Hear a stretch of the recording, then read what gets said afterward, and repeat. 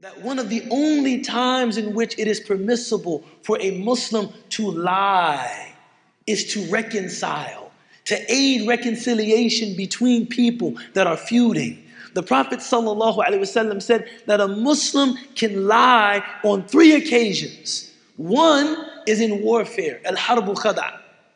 The second is one can lie to a spouse if that lie will preserve the tenderness that exists between them and the spouse, or the lie will prevent their feelings from being harmed or injured.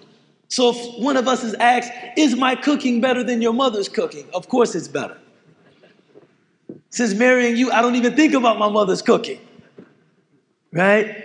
If one of us is asked, darling, how do I look in this suit? I'm going for my interview. You look fantastic in that suit. You're going to get the job, even though she knows you look horrible in that suit. Right? And the third reason a Muslim can lie is to bring peace, to help reconciliation among people that are feuding. So that if Zayd and Amr have some issue between them, one can go to Zayd and say, I just spoke to Amr. He was telling me how much he misses you. He was telling me how some of the best hospitality he ever experienced in his life was at your home. He was telling me how you all used to play basketball together. He was telling me how he wishes that you all could spend more time together. And you can go to Amr. I just spoke to Zayd. He was telling me how much he misses you. He was telling me how he loved when you all would camp together and do other outings together.